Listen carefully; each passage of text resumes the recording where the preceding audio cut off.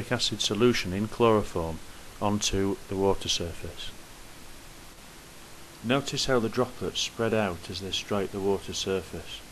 Different materials produce different spreading patterns. As more and more solution is added, the efficiency of spreading decreases.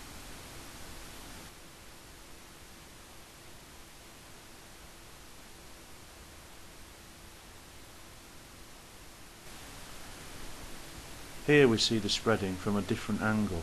The droplets are being added in the corner of the Langmuir trough.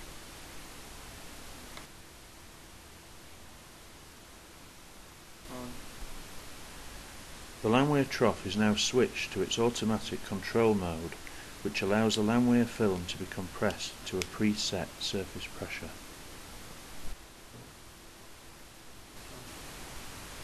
Notice how the constant perimeter barrier moves forward to compress the film. In normal practice, the compression rate is much slower than in this demonstration. Now watch the top right of the screen, which displays the surface pressure value.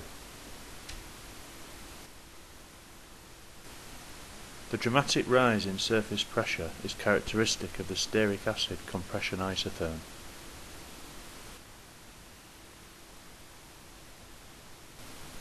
As this value approaches the preset surface pressure, no further compression is required.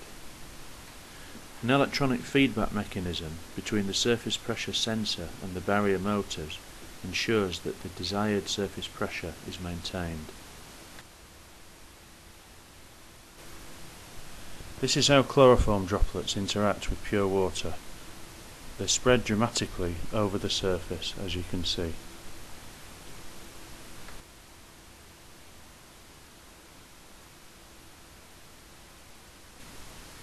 Now let's see what happens when we add chloroform droplets to the compressed stearic acid monolayer. Rather than spreading, the chloroform remains in droplet form. Notice, however, how the compression barrier has begun to move inwards. This occurs because monolayer material is being dissolved by the chloroform droplets. This results in a reduction of surface pressure, which is quickly restored by the feedback mechanism. This process is what we call monolayer eating. Let's look at this again.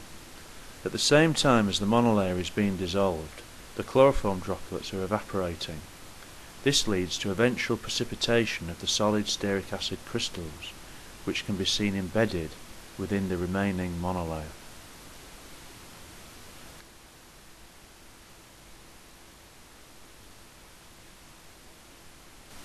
Occasionally, rings of crystallites precipitated from around the edge of large droplets can be seen.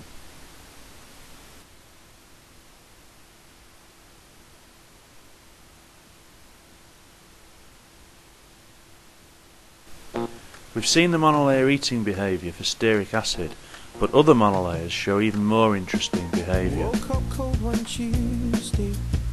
I'm looking tired and feeling quite sick. I felt like there was something missing in my day-to-day life. So I quickly opened the wardrobe, pulled out some jeans and a t-shirt that seemed clean, topped it off with a pair of old shoes that were ripped around the seams. We hope you've enjoyed our demonstration of monolayer eating. Hey, I put some new shoes on and suddenly everything's right. I said